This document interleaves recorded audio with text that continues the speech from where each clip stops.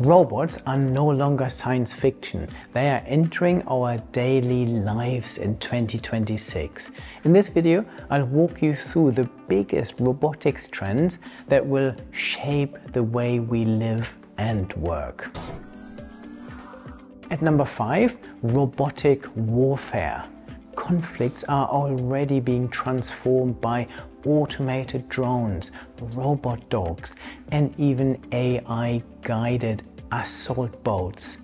Ukraine and China are showing us that the battlefield is no longer only human, raising serious ethical and security questions. At number 4, robots in construction and engineering. Think of bricklaying robots like Hadrian X and the Bowbot drilling holes for plumbing.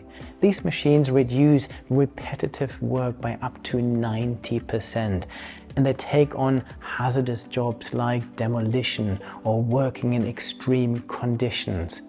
For construction firms, this means faster projects and fewer accidents.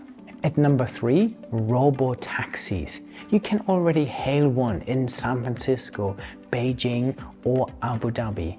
By the end of 2026, expect trials in Dubai, Europe, and South Korea. It might take time before you actually own a self-driving car, but these auto fleets are already reshaping urban transport. At number 2, Cobots or collaborative robots. Once reserved for high-tech factories, they are now serving burgers in a Tesla diner or cleaning up public spaces and even helping the elderly at home. For small businesses, the price point is dropping fast, which could mean they become as common as coffee machines in our offices. And the number 1 robotics trend for 2026? Humanoid robots. Until now, robots have been specialized like robotic arms or delivery bots. But humanoid robots powered by advanced AI can adapt to a wide range of tasks. That flexibility is why companies from healthcare to logistics are experimenting with them right now.